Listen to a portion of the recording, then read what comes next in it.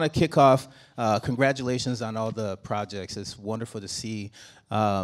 Really is a truly diverse selection of films, and I think really representative of kind of what filmmaking, black filmmaking is in Minnesota right now.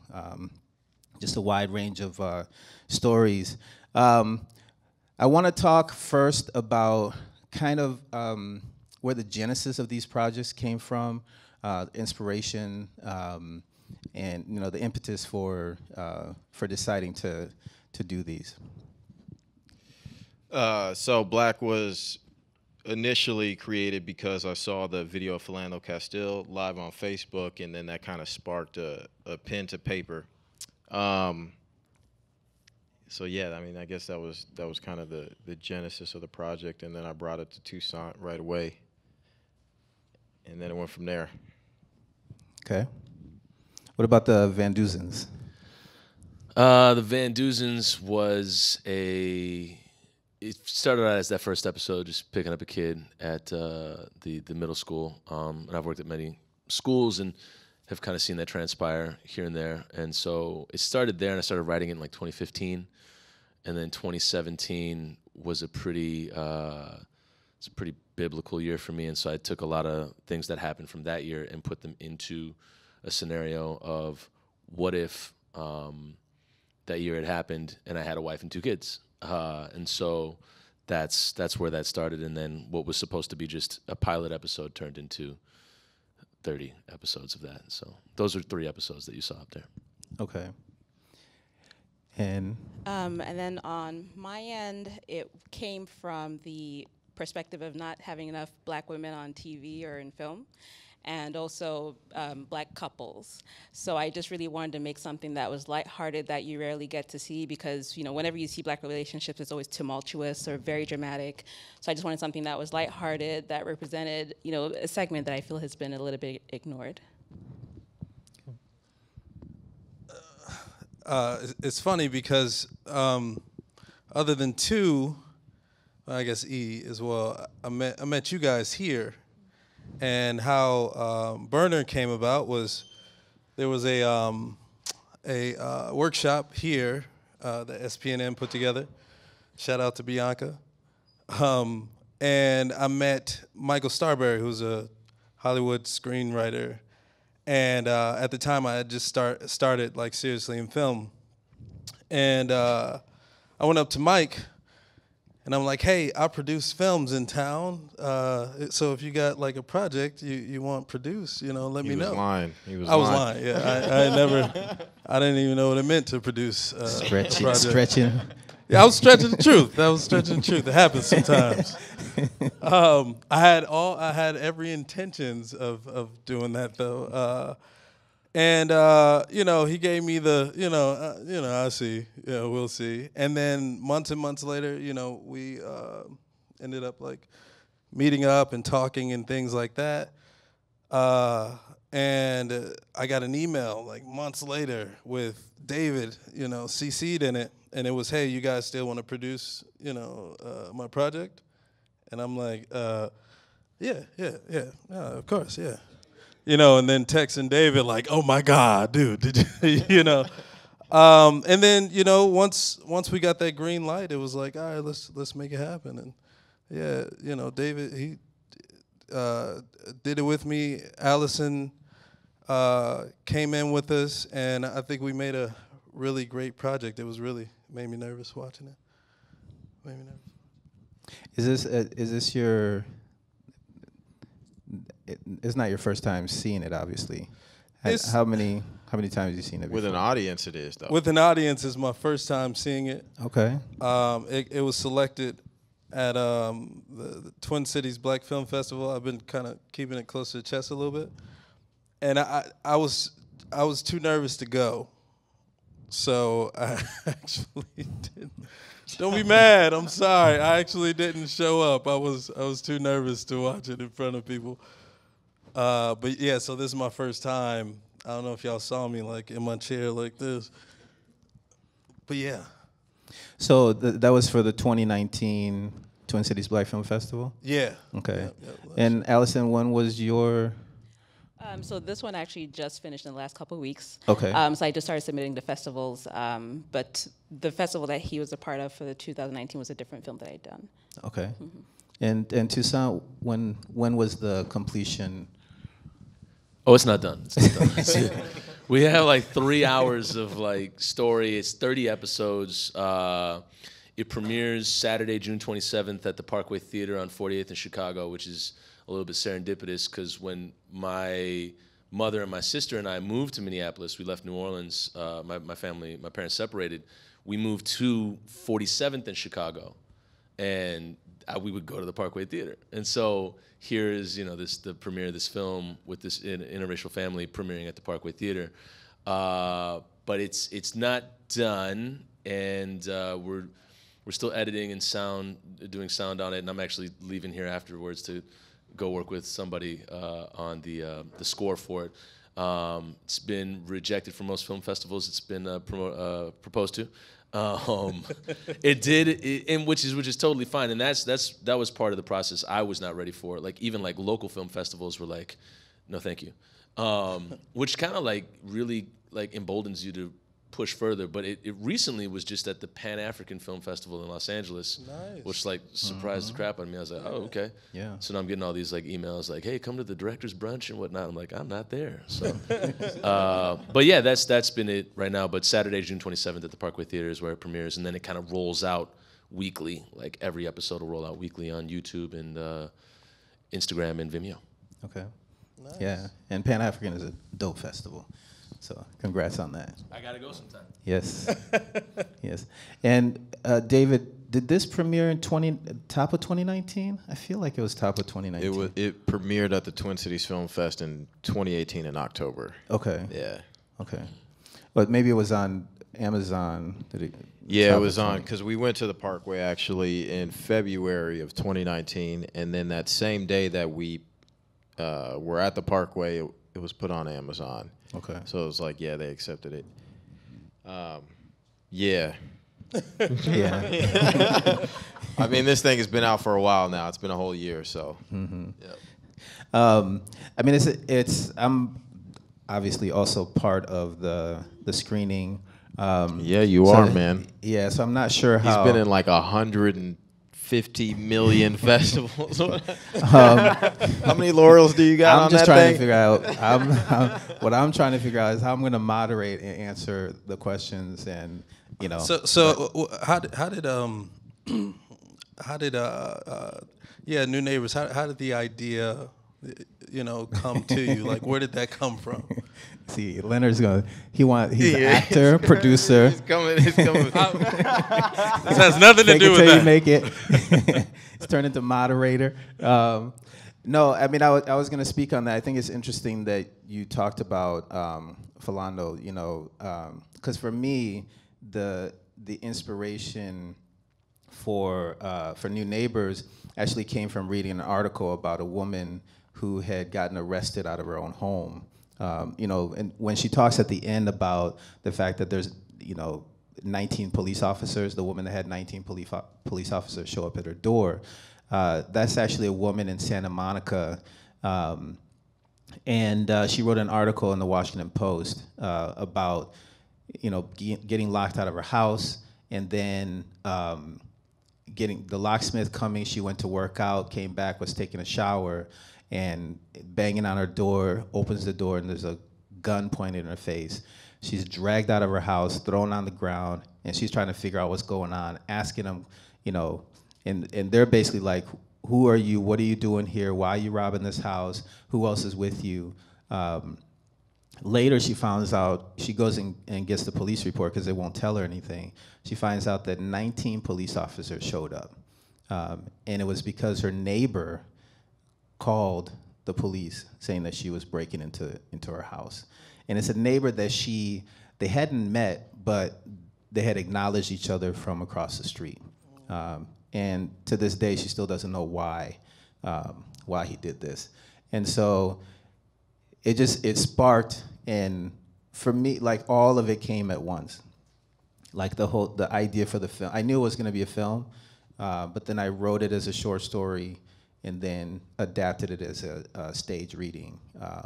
and then wrote it as a screenplay. But that's where it came from. The trick was to sort of keep it in my head, because we were sightseeing at the time, and so I didn't, how it is, like you get an idea, it's like, please God, don't go away. I can't deal with you right now. And so all day I was just in a panic, and then got home that night and stayed up all night writing it. And so yeah, but yeah, and then also the next film, Kian, is also inspired by the Trayvon Martin shooting. So yeah, so this sort of inspiration from either direct personal life or things that are happening within our community. Was it actually, did you have them reference that it was raining because it just happened to start raining, or did you wait for like a little rainy day for that to happen? No. What happened was that we only had one day to shoot, and the next day the youngest actor was leaving to go college hunting. And it was written to be like a beautiful sunny day. An actor showed up late, an hour and a half late. And as soon as we started shooting, the weather app saying, rain is coming. And literally to the minute, it started raining. And Ray Burke, who is the older gentleman, the first neighbor, he's my acting teacher. Well, he's moved now, but he was my acting teacher, and he had to leave because he had to teach a class. And it was like, okay, we're shooting. And Ray is super busy too. If you don't know Ray Burke, like yeah. And he was in Throw Mama from the Train. He was on Barney Miller. Like he's seasoned. He was in Naked Gun, and he played Pat Shmia, the villain in Naked Gun. Not a lot of people know that. They see Ray Burke on stage at the Guthrie, they're like, wow, that's a great actor. Like he was in Naked Gun. Yeah. Can you say that name again? No, you heard it once. I won't repeat it. So, you can look it up on IMDb. Yep. So I was like, well, we're gonna have to shoot, and then it was like, okay, rain is gonna have to be improvised into the film because we got continuity. I mean, So we waited out the rain and then started shooting again about like 1:30. So we did it on 4.5 hours, and it was pretty crazy, intense. Yeah. But that comes from rehearsal, though, and that's a question I had, especially both for Burner, but also for Happily Married After. Because it's set up to be a sort of documentary, pseudo-documentary. Yeah. Well, how much of it was scripted? How much was improvised? Yeah. So both Jocelyn and Toussaint did a really great job of sticking to the script. Okay. There's maybe like a couple, 10% improvised, with the arguments and, some of the facial expressions and all that good stuff. So when it came to rehearsals, I think we maybe sat down 1 or 2 times just to kind of go through script concepts and just ideas of what we're trying to get out of, each character. And then part of that too is just character building so that they understood where their emotions were coming from. Again, so just part of those 2 sessions. But beyond that, these guys came fresh. They delivered on set, and we kind of tweaked from there. Mm-hmm. And Van Duzen's too, because Van Duzen's felt really loose. Now, was that just in the shooting style, or was it in the rehearsal in terms of giving actors wide freedom to be able to kind of take it how they want to take it? Well, it was loose because we shot with 2 cameras, so we knew we were going to get all the footage that we needed, so it didn't really need to be as tight, like a performance, to be like, okay, let's get the same exact thing next time. But also between Brittany Benjamin and I, she and I went to college together. I mean, we'd known each other since like 2001. So her and I very familiar with, just when the next line's going to stop or when you're going to interject, and we fake argue really, really well. So there's just a lot. I mean, that again, like that's 1/10 of the whole series. So we had a lot of handheld between Anthony Cousins and Max Schoberg and then some stationary between them. But that the way it was written was also to be loose as well, just kind of almost like David Mamet, like interruptions in conversations, and like just kind of people being more guttural than actually literal sometimes. Yeah. Okay. Now, Burner feels tighter and more scripted. Was that the case, or? And it was also, I mean, it was shot in a way that is more moody than, the action is pretty paced and mediated. Yeah, it was. We stuck to the script as much as possible. David shot it, so you and your moody, your moody, your moody eye. Yeah. No, but yeah. So Chase is the other actor with me, and then Bruce is the guy that we kidnap toward the end of the film. Chase, I met. The first play I ever did. I went to college with him. So the first play I ever did, he was one of the actors, and I think it was like his first one too. But he was so impressive to me. And then I saw him again do something. I forget where, but it was one of those performances where I remembered him. So when it was time to find someone to audition, I chased him down. Chase, yeah. See what I did there? Anyways, his comedy special is going to be on Netflix in about a month. Yeah. So. Yeah. If you miss it, I understand. It's okay.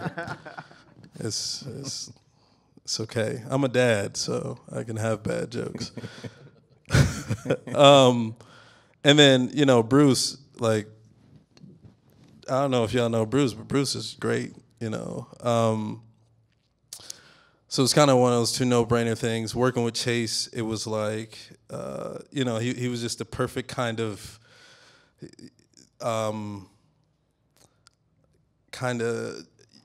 youthy, that naivete kind of thing about him, that I think the character needed. So when we fed off of each other, it was kind of like big brother, little brother, and then Bruce, he was kind of in a time in his life where he kept getting these molester roles, and he was like, this is my last one, man. He said, I don't know what people see in me, but I'm not doing no more of these. But I thought it came together pretty well. And can I just say, too, on Burner, it was like when we got the shot list for it, because I remember it was a lot of conversations between us talking about, like, the timing of everything. And the shot list was, like, very sparse. And I was like, so we pretty much had that movie shot, like super quick. But then I was always, like, adding more shots just on set. I was just like, okay, now we're going to put on the 85 and do it from here. Now we're going to do this and do that. We're going to get these close-ups of this thing. And, but it was like, because if we watched the film the way the shot list was, it would be very much so like kind of like play driven. So it's a wide lens and then them two just playing in the frame. If y'all remember that one scene between Leonard and Chase where they're just behind the car and they're just talking for that one time, it was going to be like the whole thing was going to kind of be like that. One shot. Yeah. I remember that. But I remember just going in there and be like, nah, man, we need more coverage, So I was like pushing that. And we didn't rehearse. Like, we didn't practice or anything like that with each other, so we kind of had to learn each other right, at that moment. And speaking of rain, we got rained out, and there was just like hours of like us sitting around waiting for the rain to go away. Yeah. That was a nightmare. Was Leonard practicing his lines? No, I'm just kidding. No.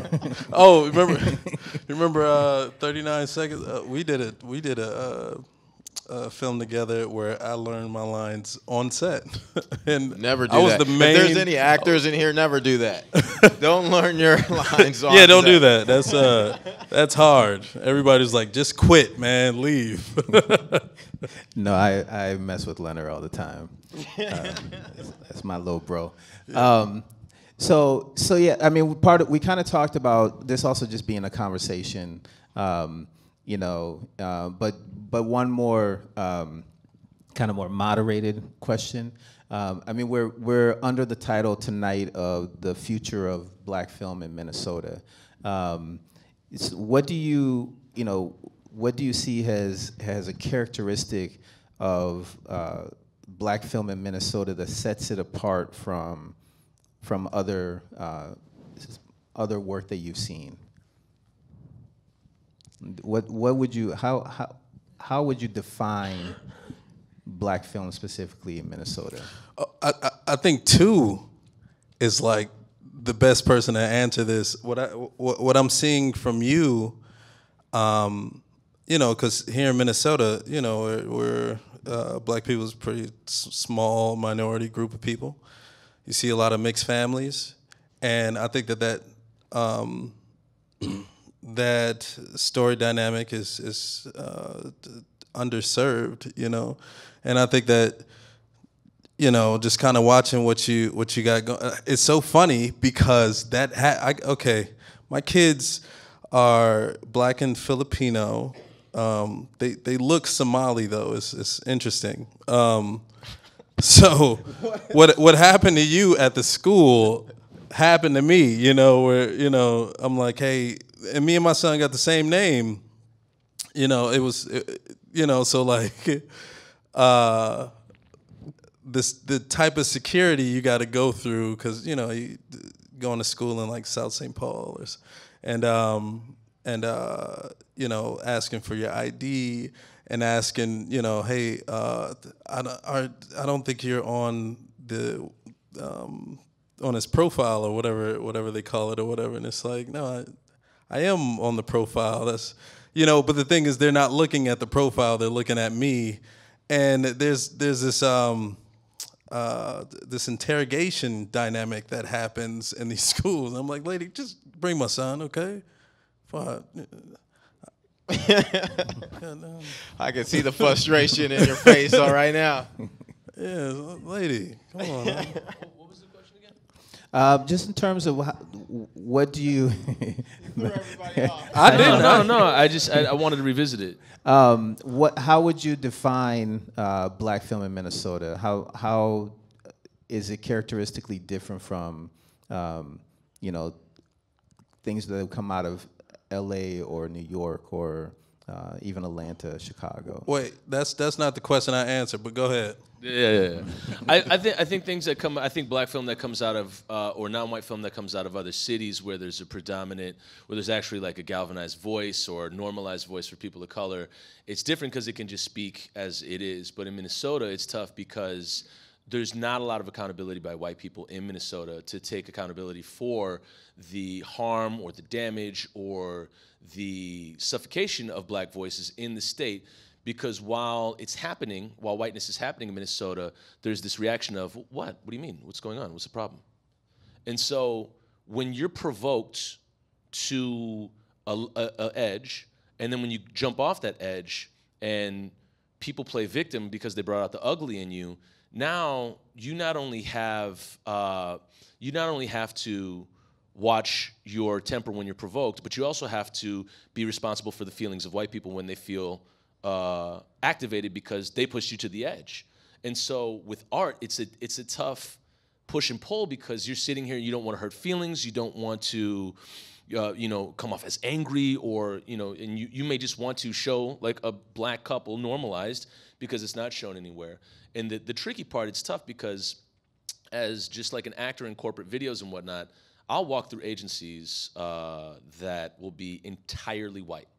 Like I literally just got out of a shoot at Target, and they got this big warehouse, and it's literally all white people working behind the camera, on the camera, at the laptop, here, there, and there. And I saw one other black guy walking through, and I was like, oh, wait, there's another black. Oh, he's a model. And so it's this idea of they want us to portray a certain picture, but they don't want us controlling the narrative. So I think in New York, Los Angeles, and Atlanta, in New Orleans, like you can control the narrative. You can really get in, and you can have some sisters and brothers behind the camera and doing this and calling shots. But here, it's to control the narrative or to even like present yourself as somebody who wants to put hands on the narrative. It's almost seen as a threat or inherent danger to white people controlling the narrative already everywhere. I can't tell you how many agencies. Thank you. I've been in many agencies.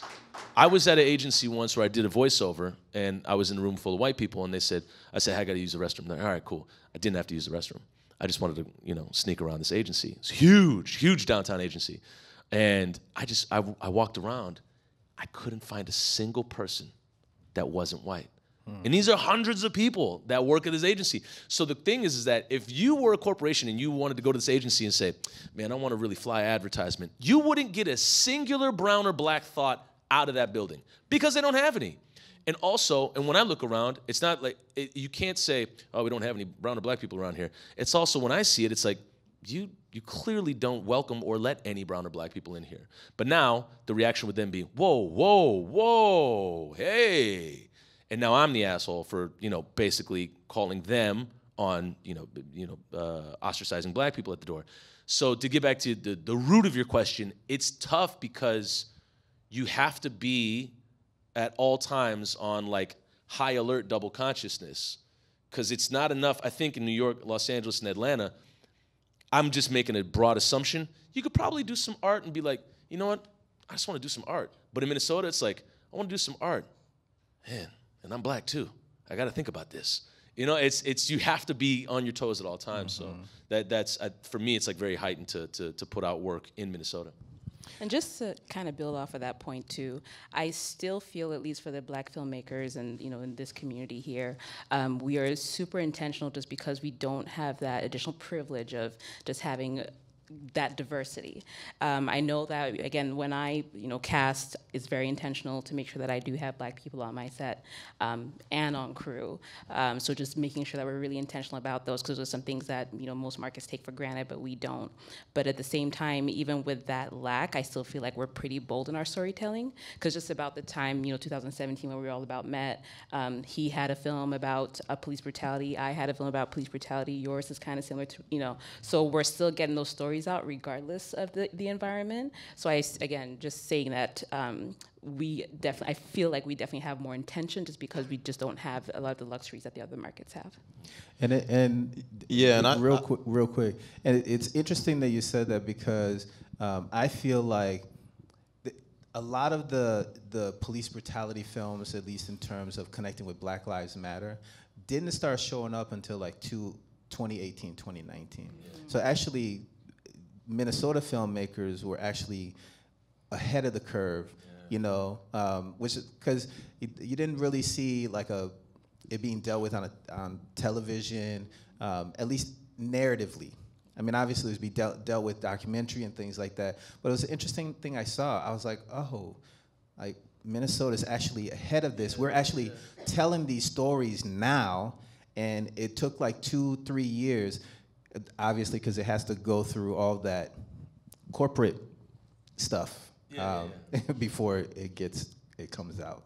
But yeah. Yeah, no, and I was just gonna say, Toussaint makes a really good point, because even when thinking about black, it was,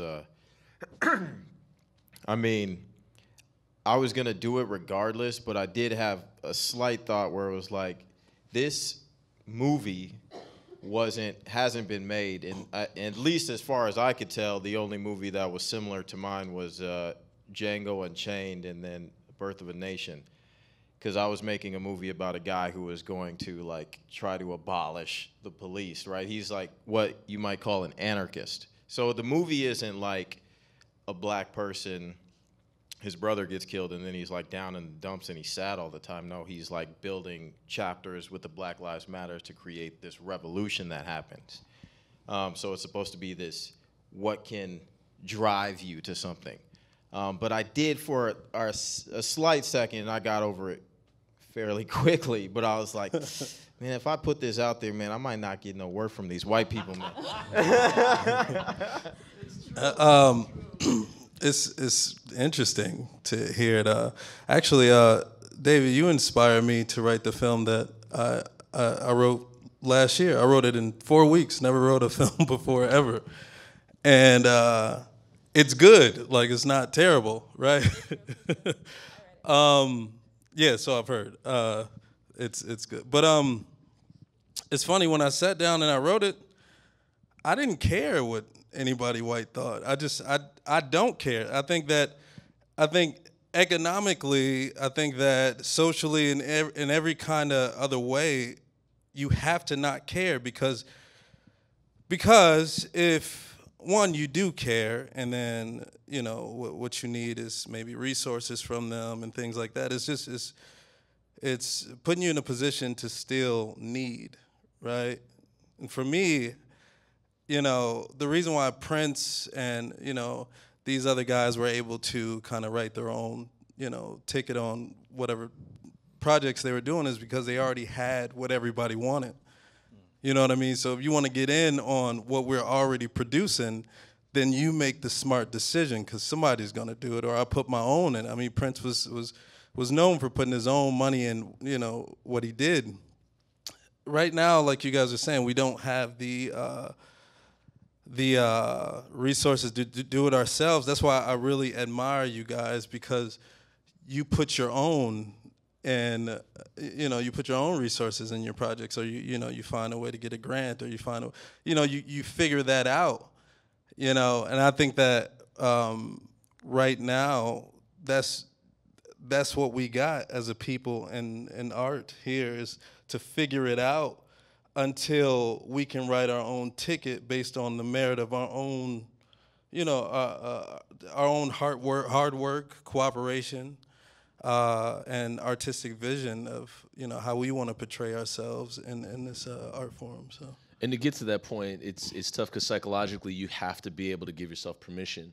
Yeah. And when you see so many narratives that are normalized as, well, you're not a part of this, or I've never seen a black female behind a camera, or I've never seen this, that, or the third, it psychologically just tells you that you don't have permission to do that. Yeah. And if you don't see it, then how are you going to envision that for the future? And so I see, like, to come back to the original question, it's like in these other cities, there's already, like, given permission. Like, you just see, you know, Tyler Perry doing his thing in Atlanta and taking over a whole Confederate base and making a studio out of it. But here, you're seeing entire just swaths of white culture, not only colonizing, not only claiming ownership to media and whatnot, but also claiming ownership to the narrative. And so it's tough to get to that point of resources. Like, the resources are there. Okay, can I give myself permission to go there? Like, psychologically, can I get past that point? And that's tough I think, for a lot of people, especially a lot of people of color in film,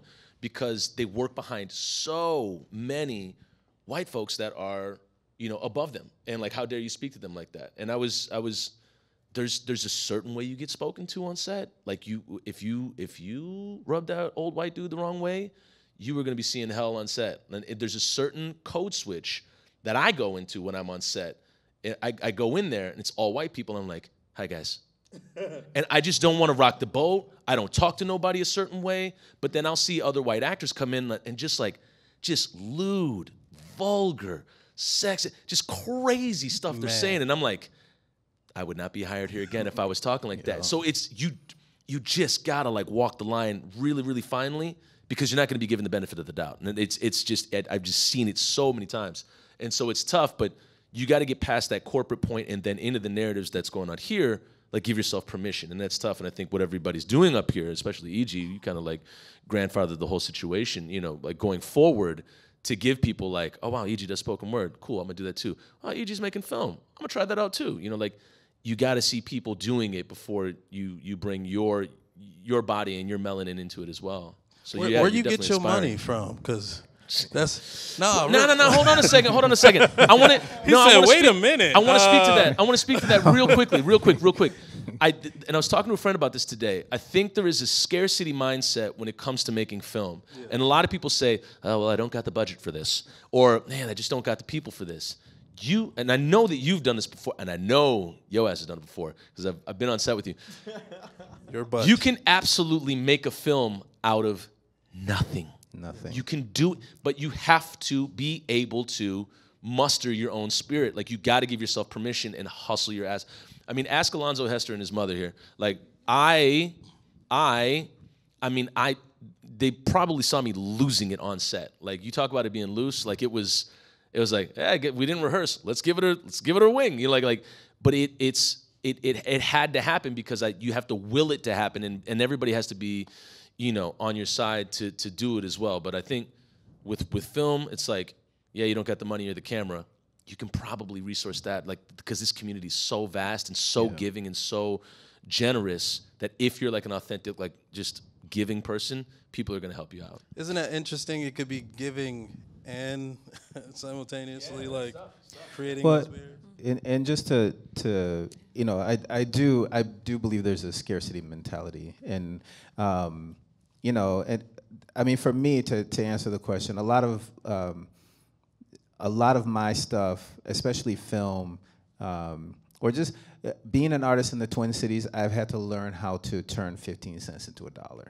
You know, I mean, the first spoken word conference ever, you know, we had $15,000 and it was a $50,000 conference. And you only do that through community partnerships and collaborating with people. You had 150 artists, you know. And I mean, we always have a commitment to making sure people get paid. Now, it might be $100, you know. I know. But, you know, I mean, and New Neighbors was less than $2,500 to shoot that, you know. I mean, and so you do have to will it, you know. The Brothers, the pilot episode for the Brothers series, we've only put out the prologue, but that was less than 1,000, you know. So it isn't, I mean, it isn't like we're walking around here with money, you know. You scrape together. I believe in the Robert Rodriguez principle, which is you figure out what you have access to and who you have access to, and you write your work. You create work around that, you know. Now, I knew, because I didn't have the money, New Neighbors had to be one day, one location, 5 actors. Now, all those actors I had worked with before, you know, so I called in favors. The cinematographer, I happened to meet through an artist that we were working with. And he did it partly because he wanted to get something for his reel. He had just come back from Taiwan, had been shooting there, and he wanted to get more stuff for his reel. So you work those kinds of things out, but also you do everything, you know. I mean, and that's the amazing thing. I mean, you got writer, director, DP, crew. I mean, I didn't want to be the DP though. Let's get that straight. Just because you can do everything doesn't mean. No, I'm just saying sometimes you have to. Yeah. But you know, this is the afro should tell it all. This is a man of many, many hats. Listen, when I was doing Happily Married After, I approached David. I'm like, I need you to be my DP, my lighter, all this other stuff. Because again, he is great with camera. He does beautiful lighting.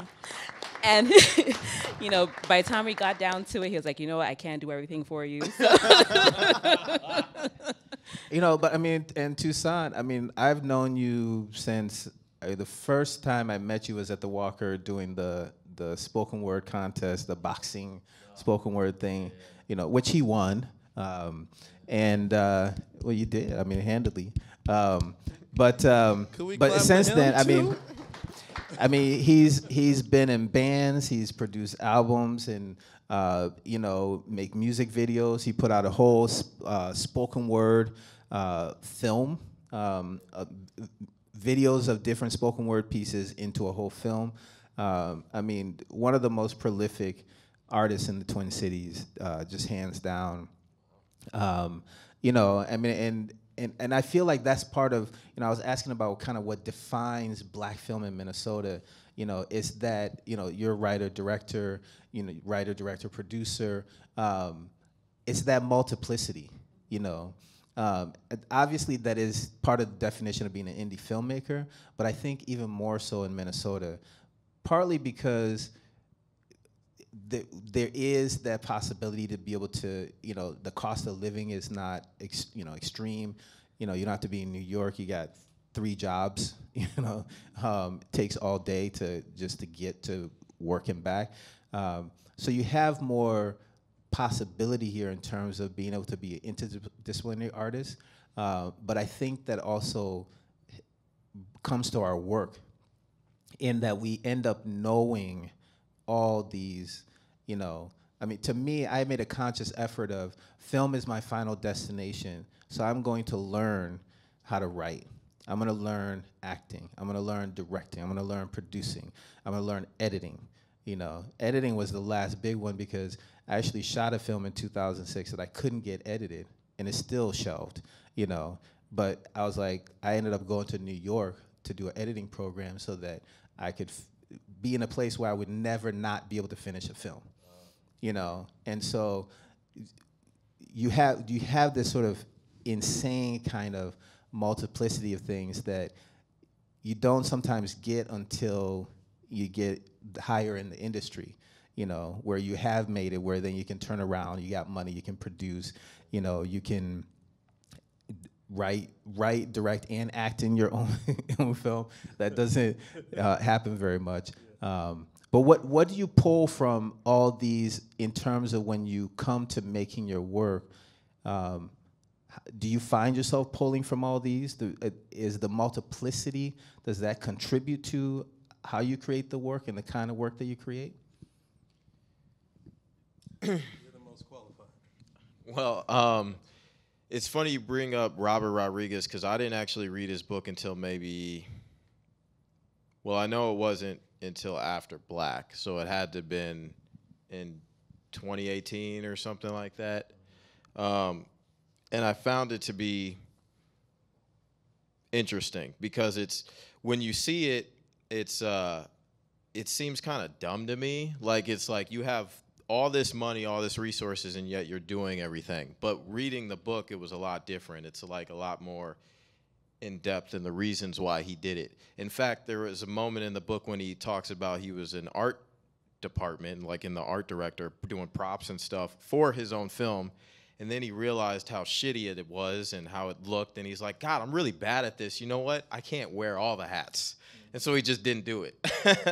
And so I guess the reality is if you're like want to do something and you're unsure on how to do it, I usually say 2 things. Either learn, so just learn everything so then you can be the sole person to do it yourself, or tap into someone that can be a partner and help you.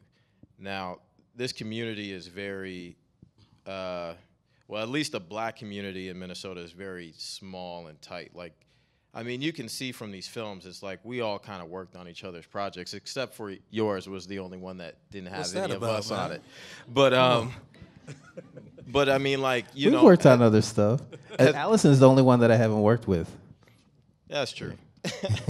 But as long as you, like, you know, as long as we're, like, available and, like, I got time, of course I want to help as many Black people as I can, especially in Minnesota. So that's something that I've been trying more and more to do, you know, as long as I have the time. But it's like I am a tap of resource. Like when you hit me up and say, hey, what kind of people do, I send you text message with all the names and contacts because I'm not going to hold that to me, you know. And so then you can have that too. But if you really want to just do something, money is like, it's kind of the last thing, and it's just, I mean, I remember it so clearly on Rideshare. It's fun, and actually Rideshare, half that movie was in festivals we didn't get into. So I think the short film was $625, and I spent another $625 for film festivals that we didn't get into. So it actually wasn't even that expensive, but it was, I remember there was a moment with the car situation where I was like, man, where am I going to get this effing car from, man? This effing car. And I called my brother for advice, and his advice was like, well, you're just going to have to pay for it. You're just going to have to get this thing. I was like, but what if the days move around, which they did, because, again, weather here in Minnesota, which sucks. It's the worst part about shooting in Minnesota is the weather's so trash. But it's like, Chill. But I talked to Sinai, who was a producer on the film, and he was like, who's in the back, and he was like, yeah, man, you could use my car, man. So it was like, it was all good. So it was like that solved that problem. So it's like, make a movie, learn how to problem solve. What are the problems in front of your face? Solve those problems, and then, move on from it. Absolutely. I like I said, just a couple of years ago, I had never made a film before, or I never produced a film before. I had just gotten into film. I come from theater, and I've learned from everybody here. Worked with everybody here, and I've stolen a lot of things from these guys. I mean, I'm a Sagittarius, so I can learn fast, right? I don't know if that's the reason why I learn fast, but anyways, no, but I learned pretty quick. So that time where we had to do Burner, I had hardly any production experience. I had David and I had Alison to help, but more than anything, the reason why I was able to kind of fake it through was I learned. Like I went and got books. I was on a YouTube University, the University of Google.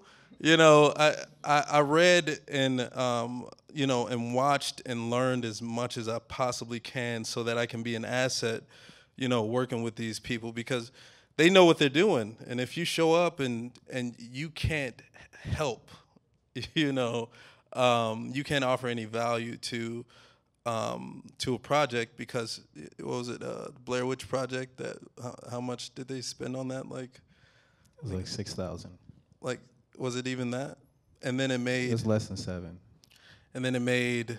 Probably made millions. Yeah, like $100 million, something crazy.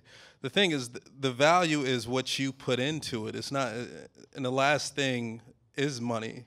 The amount of value that you put into a project, and for some people they have strategic distribution methods or whatnot that they may come up with at that time, just because of the many resources out on the web that are that don't cost much or whatever. The thing is, though, is to bring as much value as you can, and to see what you and learn what you can. I don't know why I'm spacing like this, and to learn as much as you can, so that next step. So, for instance, I'm gonna wrap this quick. For instance, with my film, with this, it's only been like 2 or 3 years or whatnot I've been doing this. With my film, this is the first project I've started and I have to see through. And the 7 months I've been working on it, we have people from Hollywood involved. We have distribution. We're looking at, money and things like that I put together. And not too long ago, I didn't know what I was doing. So I had to imagine, okay, what's the next step? How can I help my team, finish this? And I have to learn what it takes to get there. And only then I was able to imagine and give myself permission, to take those steps, talk to those people and things like that. Yeah, and I'll echo the value of relationships, because especially being a really tight-knit community or small community, I've worked with David on multiple projects, his and mine, and the value that he's been able to offer, for me and I for him, again, that carries on project after project. So, and then expanding to when you're on other people's sets. Because again, I have a full-time job in addition to this. But again, I try and do what I can for other people. So it's not necessarily monetarily, because I know that, well, maybe there's some value I can add as, a project manager or producer coming in. So just again, trying to figure out, what some of those strengths are that you can help offer to, get somebody else's project off the ground, because, maybe at some point in time, they'd be able to help you too. So for me, I totally think it's just making sure you're able to maintain those relationships, and then, again, just being cordial with each other always. Yeah. And we have to wrap things up, but just real quick, in terms of what do you see as the future of Black filmmaking in Minnesota in a sentence? In a sentence? Or two. Blacker than ever. Blacker than ever. All right. Toussaint? I would say white people taking accountability and designating space that's not for them and being open to the possibility of not being in charge. I would say diversity in story, because obviously as Black people we've definitely suffered enough, and as much as people need to know and hear and learn, and it's not our business. It's not our responsibility to teach everybody. It's fair enough to share that experience, but again, I want to be able to make sure that they see the multidimensionality of who we are as Black people. Historically, we're trendsetters here in Minnesota. So I think the future is we're going to be creating whatever the future of film is in general. Yeah, and for me, touching on a couple different things people said. One, I do believe there's a renaissance, and I've been saying it for a while. Of Black filmmaking that's been happening in the last several years, and I just see that continue to grow. A lot of young people coming up that are making films, and defying expectations. One of the things that when I go to festivals, people are just shocked. They're like, Minnesota? You're from Minnesota? One is Black people in Minnesota, and they make films in Minnesota. Such oddities in the 21st century, but I think continue to defy, because I don't think people expect us here to be making the kind of work we make and as much work as we are making, and small but mighty. We're a small community. You were talking about sort of the dominant culture, the dominant narrative, so much so that it swallows up to the point where people don't know they're Black people in Minnesota because there are not a lot of Black narratives that come out of Minnesota. I challenge the audience to think of a studio Black film that has been shot in Minnesota. They're white people. That's it? That's it. Yeah, that's all we got. Anything else? The Van Duzens. Huh? I was like, The Van Duzens feature is coming. It's basically. But that's part of what we are fighting against is the fact that there aren't nobody's looking to Minnesota for those stories, and my hope and desire and push is that to create so much work in different kind of narratives, being pushed to not tell stereotypical stories because often that is not the narrative of our lives here, that we force Hollywood and the industry to look to Minnesota.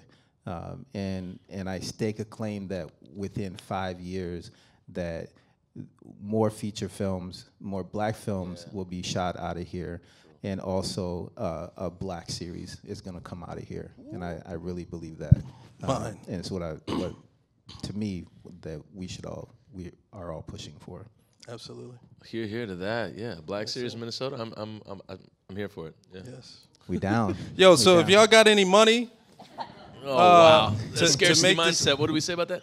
no, We got it. And and that's the thing. Like you've already done. That's one of the things I actually really commend you on is that you took that step to doing a feature film, and really out there in the forefront. Because a lot of the feature films that have been done have been outside coming in. And we just produced a film, a Minnesota-born director, but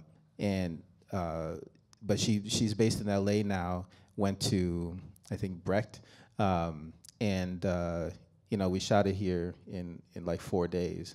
It's a beautiful film. Yeah, we'll talk about that later. But I really believe there's more of that to come from us.